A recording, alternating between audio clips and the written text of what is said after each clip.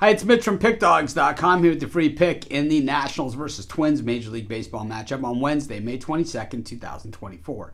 If you like all the free picks we do at Pickdawgz, you'll love our premium picks, our best bets. Use the discount code PICK to take 15% off. We also have products meant for people who make larger bets, people with bigger bankrolls looking for that VIP concierge style service. We offer these type of products. They're just not available on the website. They're easy to get. You just got to text the number you see on the screen. So if you're betting $500 to $1,000 or more per game, looking for a long-term winning solution, not bailouts or parlays, by all means text the number. But let's get to it. Got the Twins taking on the Nationals. The Twins, of course, really struggling of late. That 9-game winning streak that they had, or whatever, double-digit winning streak that they had just a few weeks ago, really in the rearview mirror. Now it was all about the losing streak that they had, and the Twins, trying to hang in the 500 range at this point. When they were once starting to get back to the lead in the American League Central, a place where they sat last year when they won the division.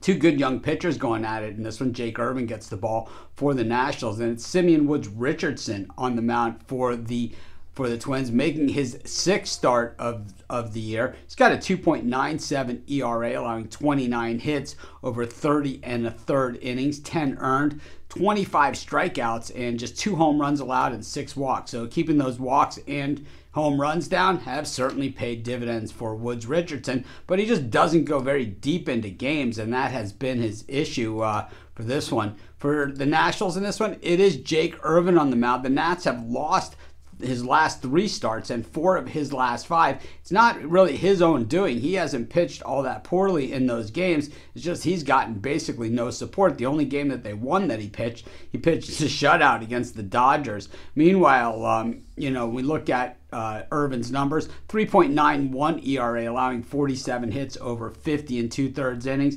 9 walks, 4 home runs, 22 earned runs. He has done more than just a respectable job this season.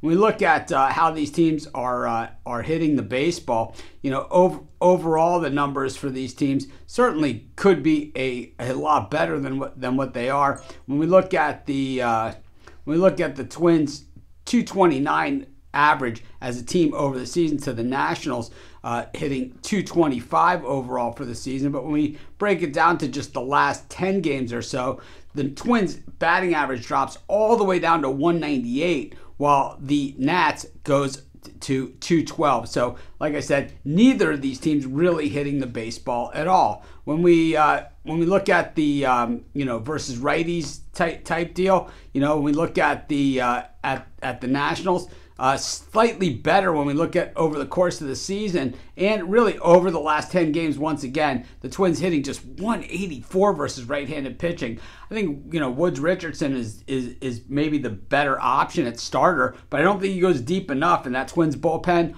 always vulnerable, especially against against these Nats that just, while they're not hitting for big average, they're not getting a ton of walks, not a lot of extra base hits, but man, they're making them all count. I'm going to take the Nationals, and that's going to be my free pick. Of course, while you're doing your picks, putting your bets in, use our free betting tools at sportschatplace.com. 100% free, and they'll help put you on the most favorable bets on the board today.